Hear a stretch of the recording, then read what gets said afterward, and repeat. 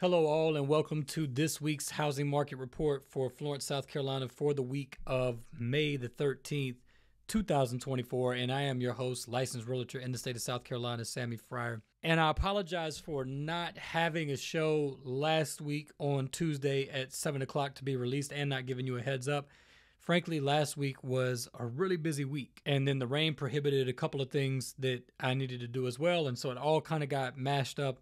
But it was a really busy week, but it's a good thing. And so with no further ado, let's dive right into the data and take a look at this week's market report. And with national mortgage average rates still averaging around 7.5% for this week so far, early in the week, of course, we see that home prices are still increasing. So a pretty steep increase on home prices since the beginning of March, but still over $30,000 as a median less than we were this time last year. Properties with the price decrease is still hovering around 40% as a whole for Florence.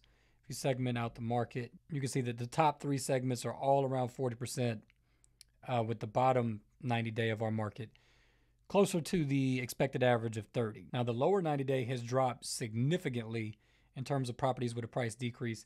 And that's really where I want to camp out for this week's episode and point out.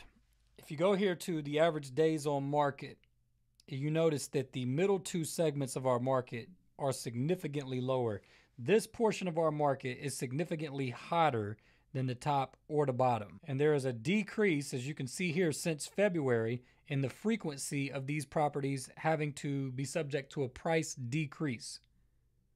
So these homes in this range, as a rule, are selling much more frequently at their asking price in comparison to the other segments of our market. And so if you're buying in the $245,000 to $375,000 range, then understand that on average, there's a little bit less wiggle room in terms of your pricing strategy when you're compiling an offer. And so I talk all the time with clients about priorities. The question is, what do you have prioritized? Is it getting the best deal possible, or is it securing the home?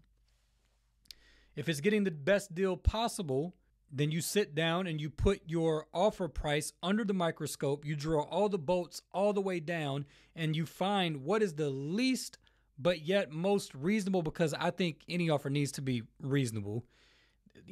Of course, what is the least most reasonable offer justified that I can submit for this home?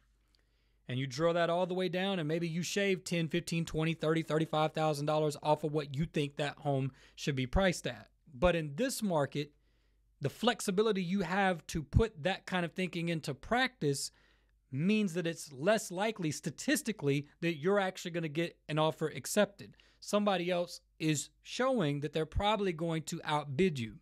And so if your priority is actually getting the contract for the home, then you need to be considering a very strong offer, even up to asking price. I don't think there's any situations that I'm seeing out there where homes are selling for above asking right now. If so, I mean, I have seen it, but not much. And some of that stuff has to do with sellers' credits and stuff like that. So I don't think that you have to really be concerned with making an offer above asking. The market's not hot like that. But for people that have priced their home reasonably, then you may have to really consider, if you want to get the contract, to get an offer in, to get it in early, because these are only averaging 2 weeks on the market, and offer the seller's asking price if getting the home is your priority. And so what that would mean, of course, if that's the case, is that those two portions of our market will be much more seller friendly. And that's exactly what our market action index is showing. Look at this spike in the middle two sections of our market. There they are there. And you can see they're both on an increase, particularly with the lower 90 day, which again is homes $245,000 to $275,000, in the $200,000 range. Let's put it that way. The 200,000's a significant increase going back really to mid-February.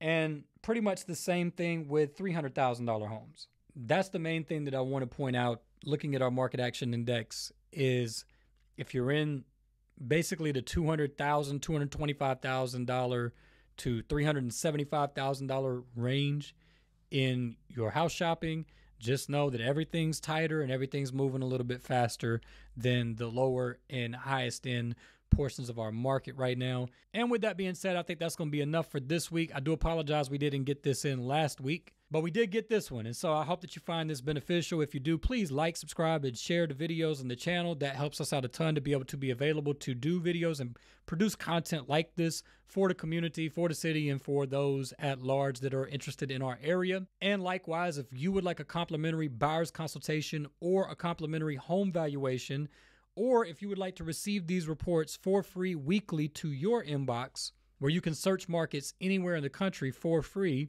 then reach out to me. My contact information is down in the description. I would look forward to hearing from y'all. And in the meantime, as always, I wish y'all all the best in your real estate endeavors. Y'all take care, and we'll see you on the next one.